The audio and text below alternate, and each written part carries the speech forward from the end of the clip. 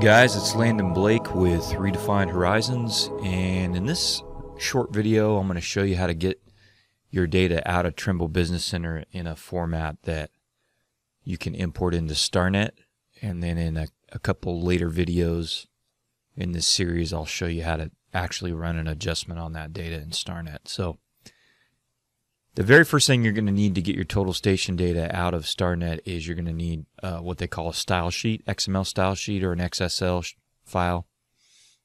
So if you just Google Trimble style sheets, this should be the first link, this page that you come to, survey style sheets. And then the one we want is actually down here in the T's. It's called the Traverse format StarNet. So you want to click on that link, and that should download you this XSL file in a zip file. There's a lot of other things you can do with these style sheets. I'm not going to get into that in this video, but there's some other cool stuff on this page if you have time to explore it a little bit. Okay, so we've downloaded our style sheet. Let me pull up the Trimble Business Center project that we're going to use. So in this project, just some test data we ran outside of our office here. I have some RTN baselines. And we have some total station vectors here. And we're going to go ahead and process this data as a single network in StarNet, including the RTN vectors. And as far as I know, there isn't a good way to do that in Trimble Business Center. So you can run a traverse adjustment in Trimble Business Center, and you can run a least squares adjustment with static baselines, but there isn't a good way to run a least squares adjustment with a mix of data types like this. So that's why we're going to move the data over to StarNet. So the first thing we want to do is we want to export our total station vectors.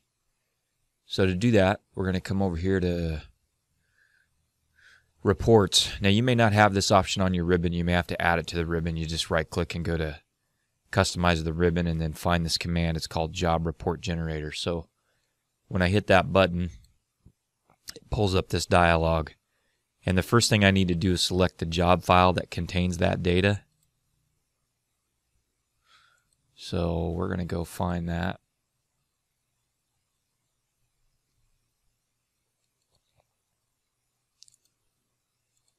So that's this JXL file I have here. So you're looking for a .jxl or a .job. That's what comes out of most newer Trimble data collectors. So we're going to open that. Okay, and then it says, what style sheet do you want to use right here? And it actually even gives you a link to the website.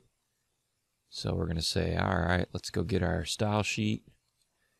That was in that zip file that we downloaded. I've already extracted that.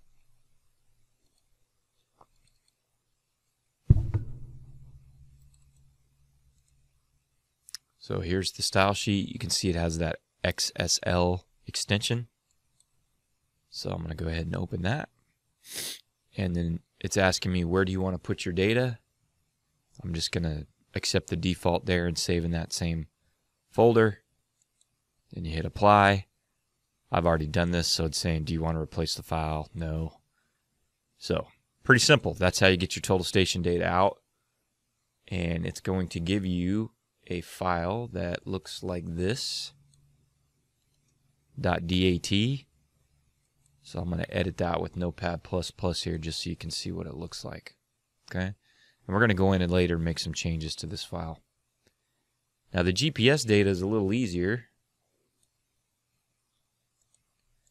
So what we're going to do for that is we're going to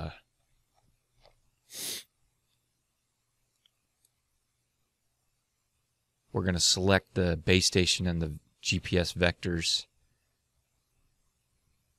And we're going to go to our export. So Trimble has a built-in